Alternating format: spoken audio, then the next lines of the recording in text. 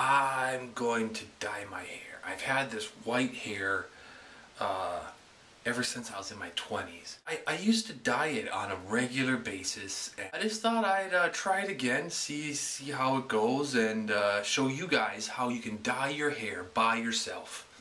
So what I'm going to use here is just the product just for men. I've never actually tried this before. I used to use the women's product, but the difference that I found between the men and the women's product is that in the women's product they seem to put this shimmering type color into the dye. So pretty much all you need is the color that you're going to use from the store, conditioner. And what you do with the conditioner is you take a little bit, put it in your hand, and then you put it right around the edge of your hairline. So when the color gets on your skin, so putting it back here, you don't get the color permanently dyed or dyed on your skin for a while. You don't want a big brown dot of dye on your forehead. That would look weird. The women's one comes with small gloves. They give you these tiny gloves in the women's one.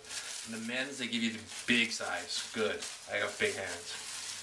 Put the gloves on. This way I won't stain my hands with the dye. Okay, so what they're telling me to do is take this product, the small bottle, pour it inside the big bottle. Pour the entire contents. Pour the entire contents of this bottle into this bottle. Okay. Okay, good. Put the cap back on. So now they just gonna break this off. Whoa, watch it from splashing in your eyes. I don't know, that was weird. And now this is what they want you to do. They want you to put your thumb on here and then shake it up. Pretty easy instructions. I'm just reading off the instruction manual here. They say leave it in for 5 minutes. So I got my stopwatch here. I'm gonna 5 minutes. 5 minutes on this. They say put it in where the hair is the grayest. And so like for me, that's like everywhere. If you get any on your skin that's not where you put the conditioner, just wipe it off right away.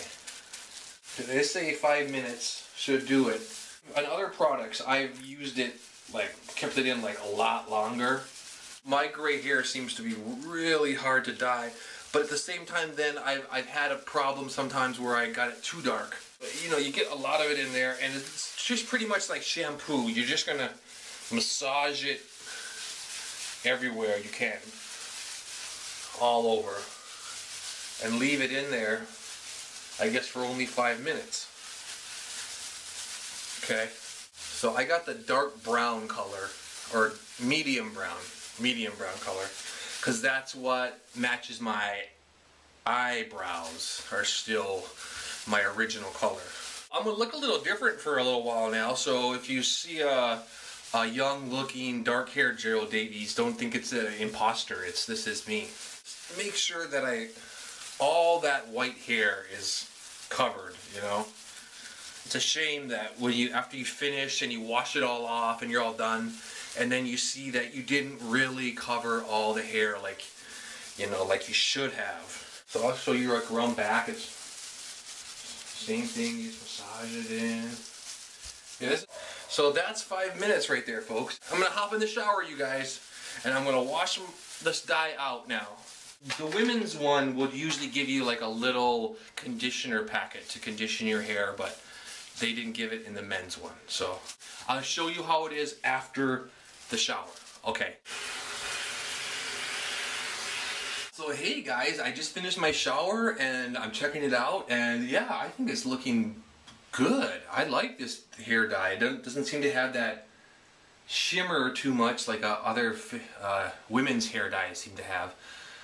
So pretty much I just shampooed it and conditioned it, and you should condition it because of the harsh chemicals in the dye. It possibly can make your hair stiff and not nice. I hope you learned a little bit of something about if you wanted to dye your hair. Gerald Davies from Hawaii. Yeah, it's a new day. All right, see ya.